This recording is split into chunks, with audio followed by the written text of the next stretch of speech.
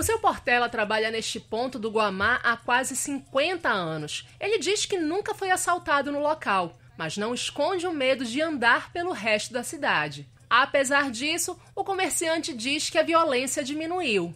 Achei mudança já. Está um pouco mais calmo do que era. Um pouco. Eu espero que mude mais ainda.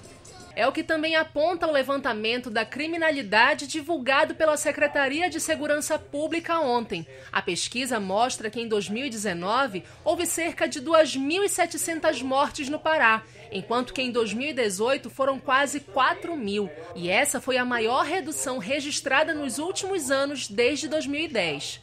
Nós tivemos forte e significativa redução realmente em vários índices de criminalidade que foram analisados, homicídio, latrocínio, roubo específico que seja coletivo, estabelecimento bancário. Isso se deve a várias estratégias que foram montadas desde o início de 2019, com uma repressão qualificada nos casos de repercussão, dando uma resposta imediata e também eficiente para que não pairasse na sociedade paraense a sensação da impunidade. Nos casos de roubo foram cerca de 84.000 ocorrências no ano passado, contra mais de 106.000 registros em 2018.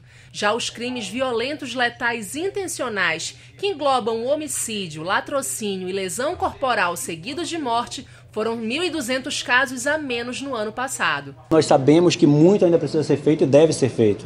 O Pará, mesmo com essa forte redução de 30% na criminalidade, de modo geral, ele ainda tem um índice muito elevado de criminalidade. E o nosso desafio em 2020 é sermos melhores que 2019. E para isso a gente está em 2020 como o nosso ano dos investimentos em tecnologias, em inteligência e com novo efetivo.